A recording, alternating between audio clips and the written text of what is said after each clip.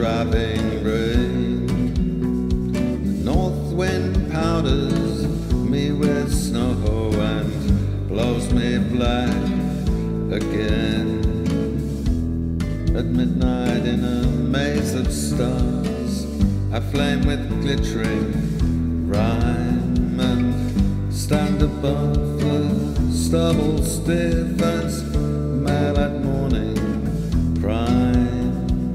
But when that child called spring and all his hosts of children come, scattering their buds and dew upon these acres of my home, some rapture in my rags awakes. I lift void eyes and scan skies for crows, those ravening foes of my strange master man. I watch him striding, lank behind his clashing teeth and know. Soon will the wheat swish body high where once lay sterile snow.